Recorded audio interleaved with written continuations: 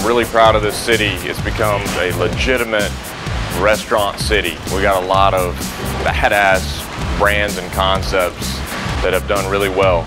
As a foodie, I love visiting them all. Gusto Wood Fire Grill kind of cuts against the grain of fast casual. We're not another burger joint. We're not a burrito joint. We're our own thing. In the South, that's a little bit more conservative, this cuts completely against that grain. We hang our hat on bold, exotic, new flavors. You won't find a concept like this, and sometimes that makes me scared to death, you know, but it also, I think, and our team thinks, hopefully gives us the chance to do something different.